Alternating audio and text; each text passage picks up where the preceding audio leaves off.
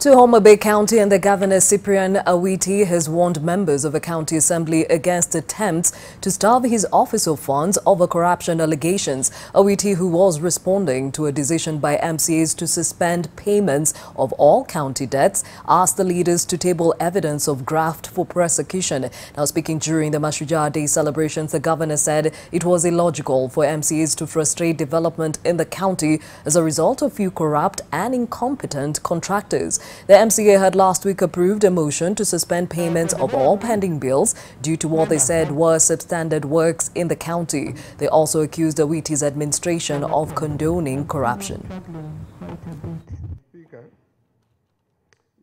We don't want people who are talking without facts. We want facts. If you have any issue, corruption is a major issue in this country today, and we want to deal with it squarely and perpendicularly.